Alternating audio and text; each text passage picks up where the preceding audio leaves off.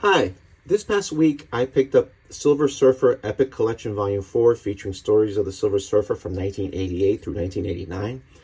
And the reason I picked this book up is because it includes the story Parable, which was a 2-issue miniseries written by Stan Lee, drawn and lettered by Moebius. He didn't do the colors, but did the art.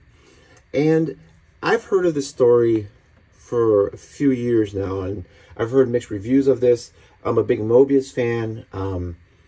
When he was drawing under Jean Giraud, I became a huge fan of his Blueberry comics. They're some of my favorite comics, and enjoyed a lot of his sci-fi work. I read the Incal, and as difficult a slog that book is to read, the art is beautiful in my opinion. So I had heard about this, and I know the trades are very expensive on the aftermarket. You can get the individual issues, not too expensive, but I've heard mixed reviews, so I was able to check this out and read this story. And I have to say that I think they pulled the Jack Kirby on this one, where Stan Lee is the writer and Moebius is the artist, but I think this is a Moebius story that Stan Lee just kind of like reviewed, added a few things, and they kind of try to shoehorn it in the Marvel Universe. But this story really makes no sense. The two problems I have with it is that they refer to the Silver Surfer, they refer to Galactus, but there's no mention of any other superheroes on Earth. So it's not, they don't even bother explaining like, oh, it's a shame that all the Earth's heroes are fighting the Kree, or some lame excuse just to kind of explain why they're not here.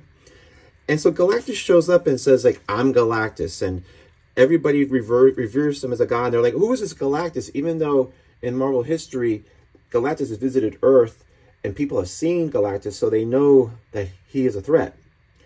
And then it features this preacher, this televangelist, who's dressed in this weird Star Trek original series type of costume, and he sees Galactus and he thinks he can telepathically connect with Galactus, and therefore it'll allow him to have true power. It's a strange book. The Silver Surfer is just given up on human beings, but he stays on Earth and he walks around like a homeless person.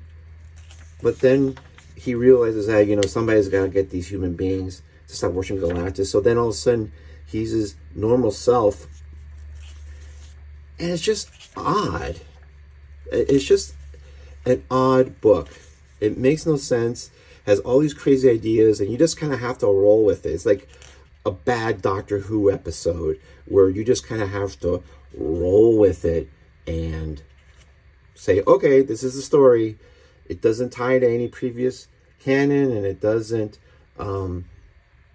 make any real sense. You just gotta roll with it. So that's one of the problems I have with this.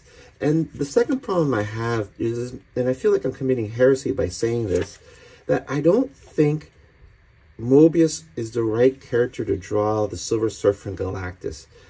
I think for these two characters, you need someone that can really convey a lot of power, like raw power. Like, for instance, in Judgment Day by John Buscema, these scenes have like a lot of what you call power. I mean, Buscema is even like channeling the Kirby dots.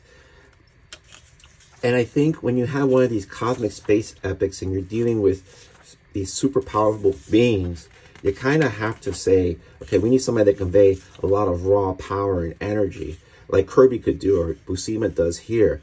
And I think visually it works really well. I haven't read the story, so I don't know if it's good or not. But visually, it just looks really good. And it fits the characters. Moebius tends to draw more slender figures. He's good at the acting, you know, the emotional acting. I love Moebius. He's one of the most important cartoonists in comics history. But I don't think he was the right person for this. I think you need somebody, even Byrne, who was a Kirby disciple before him, and Kirby had a major falling out, could draw power, not as good as Kirby, even by his own admission. But I think this is a real waste of Moebius, and I understand why they did it, because, hey, we're going to get the guy who's really tied into sci-fi comics in Europe to draw Silver Surfer because he's the coolest sci-fi hero we have in the Marvel Universe.